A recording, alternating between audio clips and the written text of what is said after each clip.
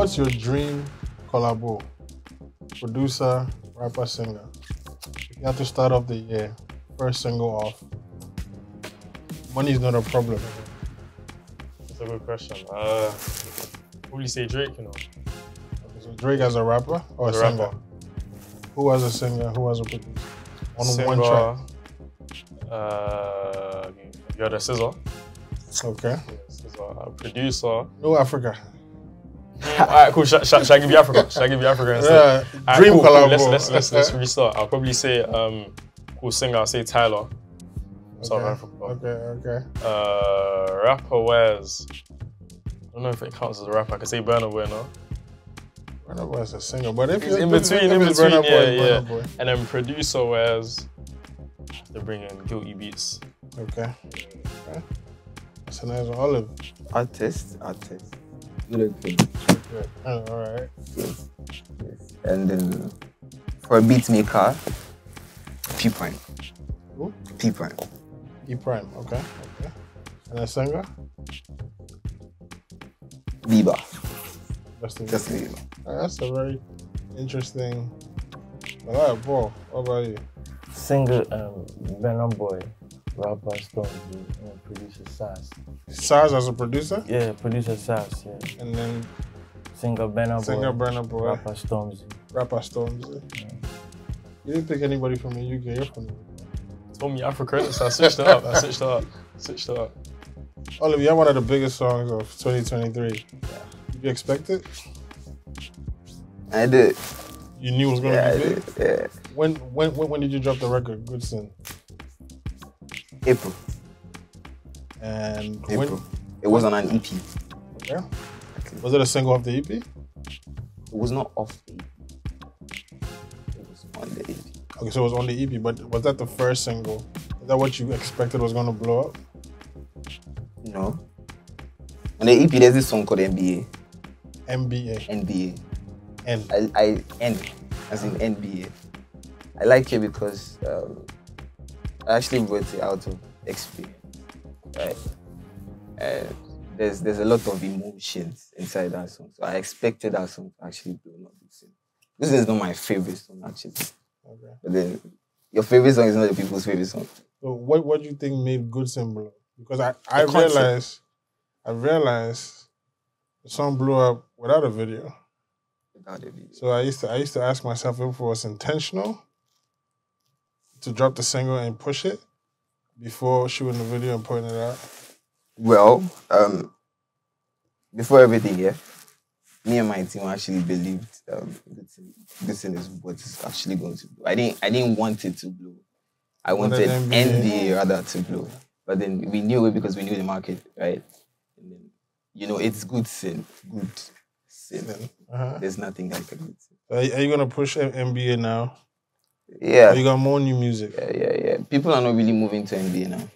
Okay. They're moving to stay. Okay. Yeah, so that's what we're working on.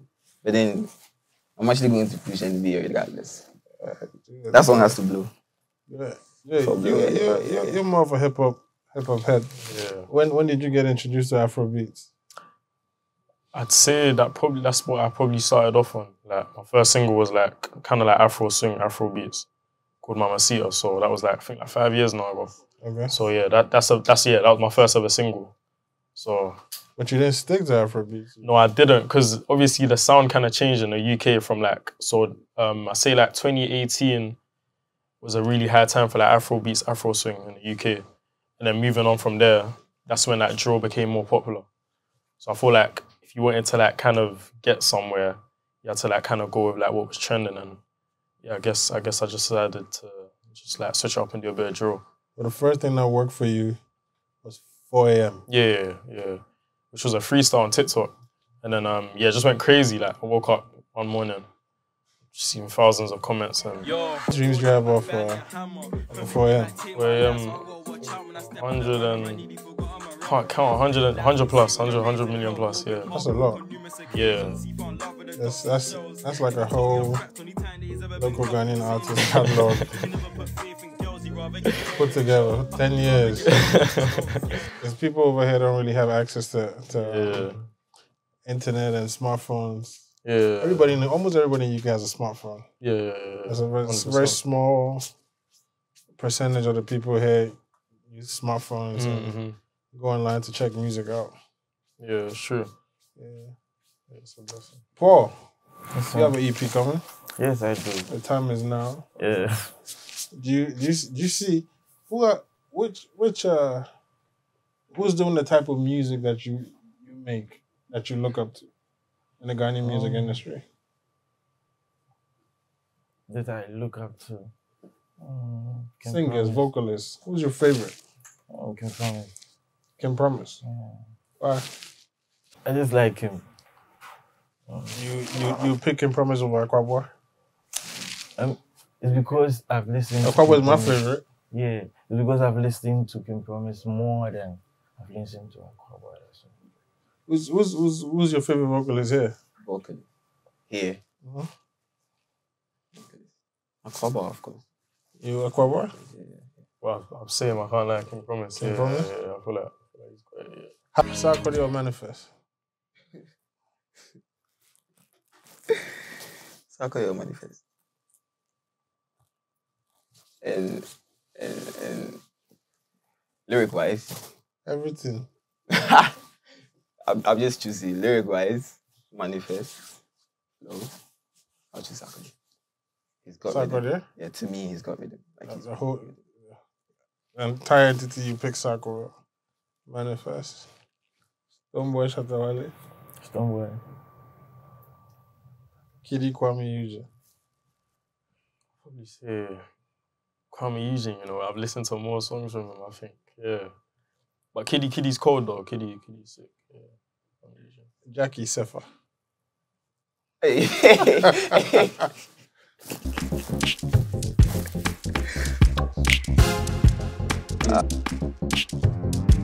Guys, everybody has a story, but I don't think every single one of you wanted to be musicians growing up, right? Did you want to be an artist growing up? Yeah, most definitely, but it wasn't always like the main. It wasn't always the main. My mom's looking at me over there. It wasn't always the main. What did you want to be? Obviously I wanted to do music, but obviously I was aspiring to do like engineering, aerospace. Okay. But you never hear a Ghana guy say, I wanted to do aerospace. But yeah, no, definitely I wanted to do music. Okay. Yeah. So what made you change paths from that aerospace dream? I guess it's still something I can pick up, like moving on. But obviously it was the 4 AM freestyle that changed everything for me. Okay. So like dropping the freestyle and seeing like the reactions I was getting from everyone, like even being in school, it wasn't the best idea. Like everyone's coming up to like, I'm not even really focusing on education. It's just like everyone's talking about music. Like, oh, like bro, I'm seeing you here, I'm seeing you there. So yeah, it just made sense for me to like. You're like, fuck this aerospace. Yeah, yeah, right now, just yeah, forget about that for now. But yeah. Yeah, I wanted to play football. Yeah. Play soccer. But when I went to boarding school, soccer was so big in the Eastern region that my school used to buy players. So you're 17, but when you look at the players on the field with you, you're like 27, with big men with hair on their legs and their chest. I stopped. Yeah. What did you want to do before music? I wanted to become a doctor. Doctor? Is it funny? And what changed that? How old are you? Well, 21. 21. So there was no music. I actually grew up from a house where music day, right? My mommy is singing, my papi is singing. So I used to see all these cassettes. Yeah. I used to see all these cassettes. My mom, but it was not music for me. Okay. I was becoming a doctor until. Did you have a wife? Huh? Did you have a wife? Do I have a wife? No. It's a very weird question. I'm trying to tell you that girls have problems. So. Okay. So I fell for a girl and then I started writing from there. Okay. Let's break the story down properly. You fell in love with somebody. Yeah. And you wrote a song for the girl. Yes. And you recorded it. I didn't record the song, no. I went to school with it. And I sang it to my friends. They were like, yeah, it's good. You know, so it was from there that I started writing more. Okay. And then I met my producer. We started doing How did the girl feel about the song? I never sang it to the girl, nah. Because the girl didn't like me. The girl didn't like me, so I didn't sing it to the girl. Yeah. So it was from. You started writing this time. Yeah. This is what high school. When we started recording. This is high school. It was high school. I left high school before I started music, like professionally. After high school, we started recording in the studio. This wasn't your first release. No, I've dropped 2 EPs so far. So the first project was an EP, and then the second was an EP. How many songs on the EP? 6 on the first. It was 6 on the first one, and then 5 on the second one. The first one was Tangerine EP from Tangerine, and then Tangerine, and then the second one is Havana. Havana.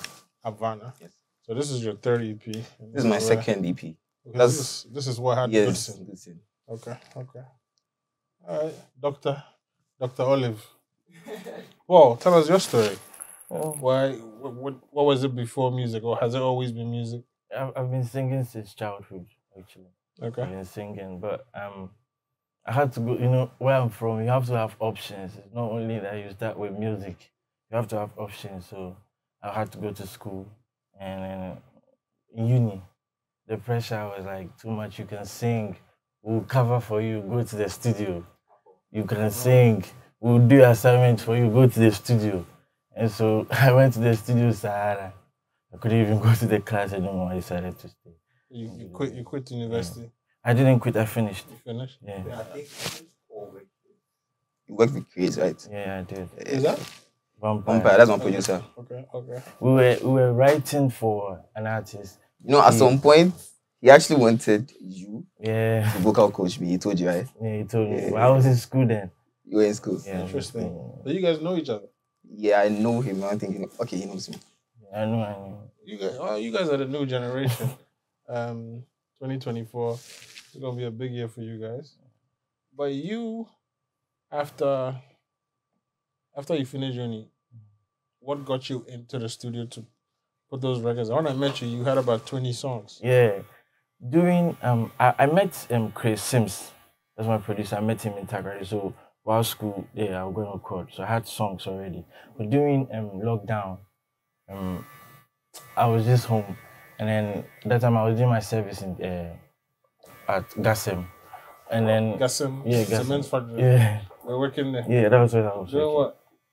Production, control room. No, control room. I control everything. Okay. Yeah. All right. So I came home during the lockdown. They told us to wait a week because the infection. So we should wait a week. I waited, and next week I didn't go again. That's all. I decided to stay home and just be recording. What's your inspiration to create music? My inspiration, I'd say family, like my family, like seeing my success, really, like just making them proud, really. That's my main inspiration, I'd say. To see your family proud that you that I'm succeeding in what I'm doing, and I'm able to provide for them and make sure they're good from what I'm doing. Mm-hmm. So What about you, Olive? Bro, I cannot say to see my family proud, because when I started, they did not want me to do it. I can't say that. Oh, they wanted to arrest me. Oh, mommy wanted to arrest me. Yeah. That's the video story. But really? Yeah, it's fun. Yeah. Got them arrested. Yeah. But then my inspiration actually comes from a lot of stuff, things that actually happen around me. Right? What actually keeps me moving is comments. So far, I've not had any bad comments, seriously. You know? Like I told you, I was not really music guy, you know. Like I saw my parents do it, but then it was not something I really wanted to. Wait, was it their careers, or they was just doing it on their the side? careers? Oh yeah, like they were professional. My mom had an album, like cassettes down in the house. So why didn't they want you to make music? Because I was a bright student. You were what? I was a bright student. Okay. So they actually thought I could do something better with school than like music, you know, like, because they've been there, right? It takes a lot to actually become what you want to be like in music. So they didn't want me to actually go through that. They wanted me to take the easy way out, which in our African homes, they think it's education, right? So yeah, it was like that. And then What are they saying now though? they're happy, yo. They're happy. They're really very happy You now. still live with your parents? No, I don't. I can't do that. I can't do that. There's going to be too much trouble. But they're proud of you now. What? Are they proud of you now? Yeah, they are. They are. I did this small concert, all live experience. Yeah, I don't know if you heard about it. I saw it. I watched it. My mom came on stage. I actually saw I didn't it. expect it. I think you but wore all white or silver. I watched it on social media. Yeah. They're proud now. That's good.